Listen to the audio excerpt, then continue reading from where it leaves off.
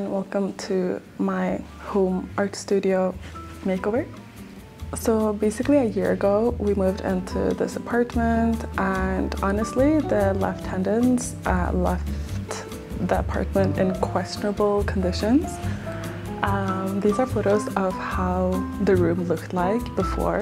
There was a broken mirror in there, a broken bed frame in there, and these curtain rods that were of metal. And don't get me wrong, I love some industrial, accents, but this was just like weird, heavy, weird curtain rods. I've never seen anything like that. Anyways, so that was removed. So in the beginning, the room was used as a bedroom, so a new bed frame was put in there. The same one, but just not a broken one. Thankfully, the landlords took, the broken mirror and the broken bed frame out. So yeah, there was already a double bed in there that took up quite a lot of space, and I painted the walls already this beige color, and the curtain rods were changed as well. But then I wanted to change it into this art studio slash guest room. So then the bed was just taking way too much space, taking up half the room. So I got rid of that and got this very nice bright yellow sofa bed, which is super cute. And I really like that, so I put that into the space and I saved so much space. So, obviously it's a sofa bed, so you can open it up and use it as a bed. So I opted to have it in one of the corners so that it can easily be, opened if it's needed. And there were already some drawers in the room, so I just also put that on the other side, because I wanted to have the workspace in the brighter side of the room near the window for the natural light, and then everything else further into the room that didn't really need light as a functionality. Also, the place is rented, so I'm trying to keep it as rent-friendly as possible. But I feel like anything I do just makes it better. I think most of the things here is an upgrade rather than anything, but yeah, if he wants me to repaint the walls white, totally can. For example, not make too many drastic changes. So I set up these cork boards as well that were already in there, and those are great to hang up your art pieces while you're letting them dry, or to just work on them on the wall as well. It's really nice. Or if you have some inspiration or anything. So they were already up there, but I was like, I don't know, I wasn't really vibing with the color of it. I really like it, but then I think there were just too many different elements in a very small room, and I just wanted to calm them down a bit. I had this spray bottle that was meant to create this stone color on it, and so I tried doing that, and that didn't work at all. I'm gonna be honest, that didn't work. I used almost the whole bottle, or basically I used the whole bottle, and it wasn't even opaque. The texture was not texturing, the color was not coloring.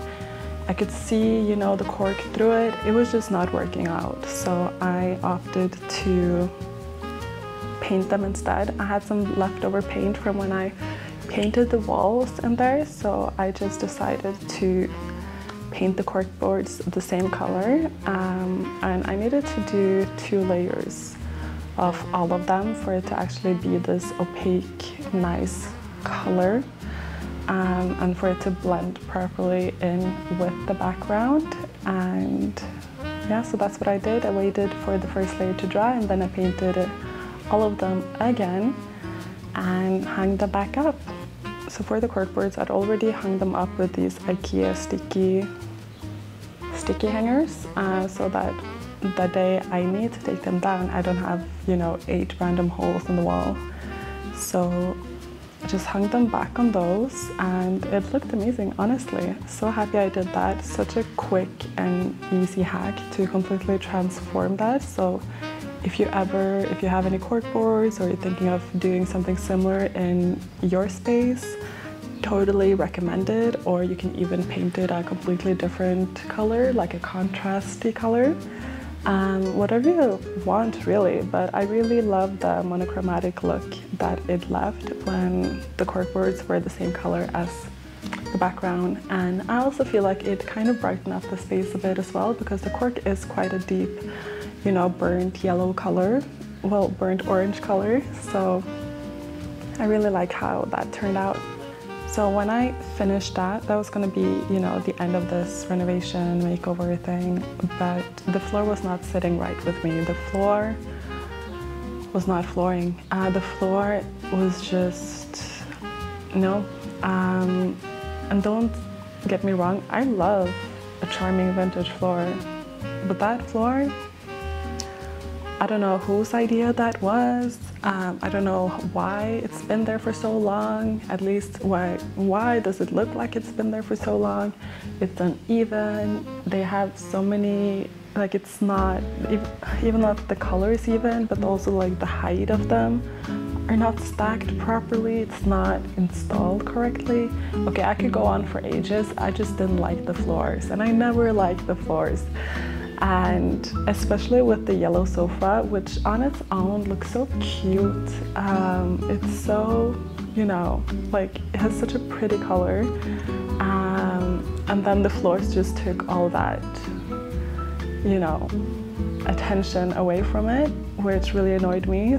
So I spontaneously decided to buy these floor tapes to just put on the floors and stick on them so that I could create a more beautiful space. Also, the floors were just taking way too much light. They were absorbing so much light for a space that could be a lot brighter. And one thing that I did want for the space in general, as for using it as an art space, was having a slightly brighter space. So I found these ones with this whitewashed wooden texture. It's called Nordics.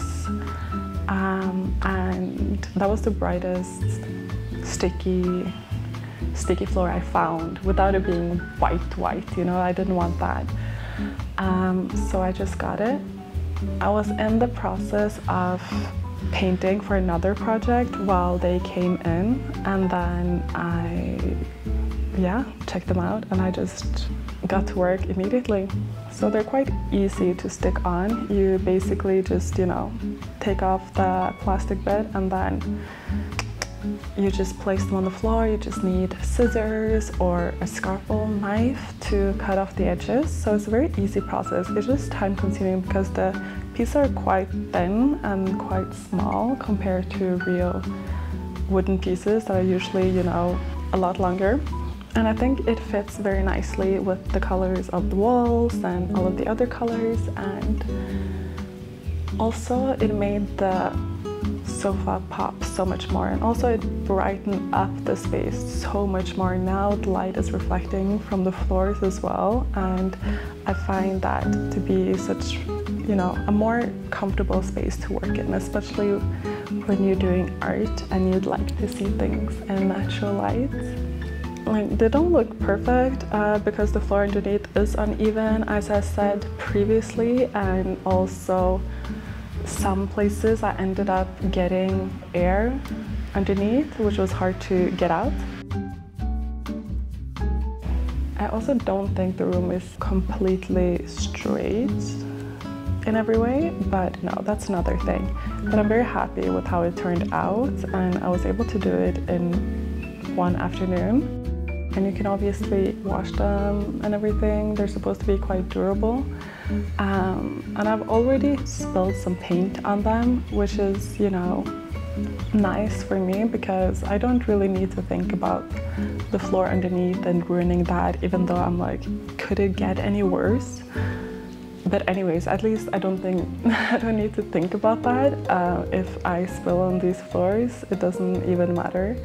No matter what, because I'll just rip them off before I leave the apartment one day. So I used to have this big lamp there before, so I took that out but the hook was still there. It's always been there since we moved in. So I just hooked up one of my macrames that I created during the COVID times, which is this 2-plant hanger, macrame hanger. And I've had some pothos propagating for quite a while, and their roots were they were rooting. There was a lot of roots. So it was about time to plant them somewhere.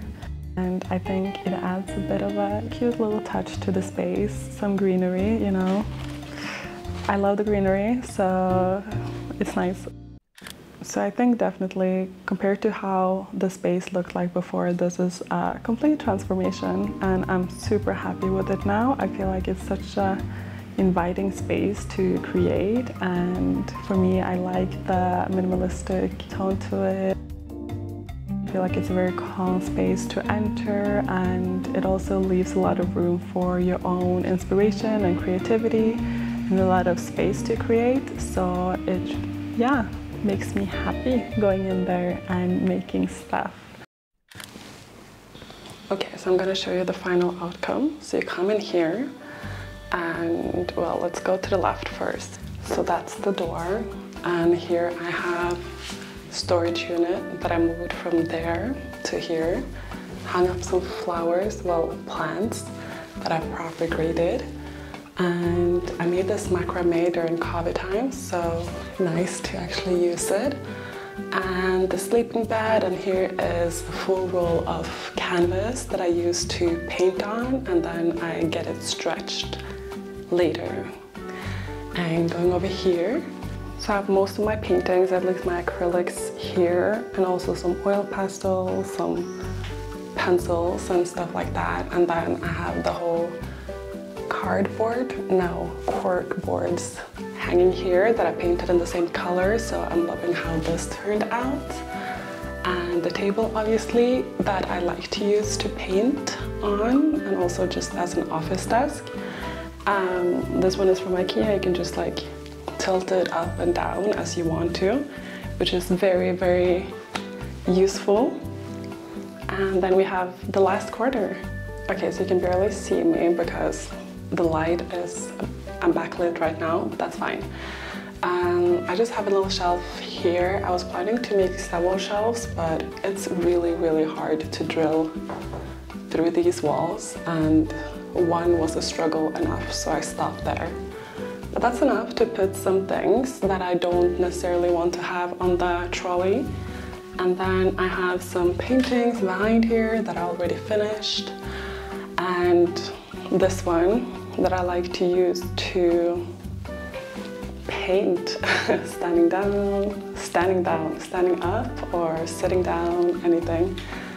So yeah, I like to switch between this one and that table to paint on. If I already have, you know, stretched canvas, then obviously this is a lot easier. So yeah, that's basically it. Thank you for watching. Hope you found it interesting. Hope you found some tips or tricks for things you want to do yourself or don't want to do. That's fine too. And yeah, hope to see you on the next one.